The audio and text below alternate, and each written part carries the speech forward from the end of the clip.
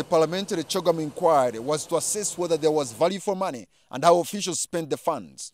While analysts agree that the Mafabi committee did fairly good job, it remains to be seen whether those who failed to account for public funds, including senior ministers, will be arrested straight away.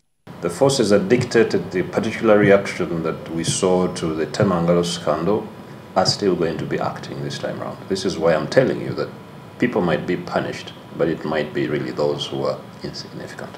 The ray of hope this time around is on the keen donor attention on the Chogm scandals to ensure that taxpayers' money does not go to waste anymore. Definitely, the pressure the donors are putting the government under is going to force it to act in some way or another. I don't know if you know that donors have already slashed aid. Dr. Frederick Goloba Mutebi of Makerere University's Institute of Social Research blames the same donors for tolerating impunity in Uganda, yet they could have acted tough. They haven't acted when political leaders in the opposition have been beaten up. They haven't acted when demonstrators have been shot in broad daylight. They react very viciously when Bahati presents a bill in parliament to outlaw homosexuality.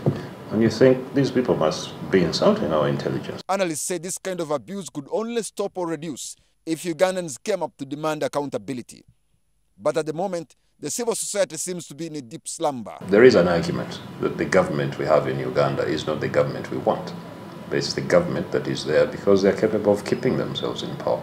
The unanswered question remains: why did organizers do transactions at the last hour in violation of procurement regulations, yet it was clear 4 years earlier that Uganda would host the Chogm Summit?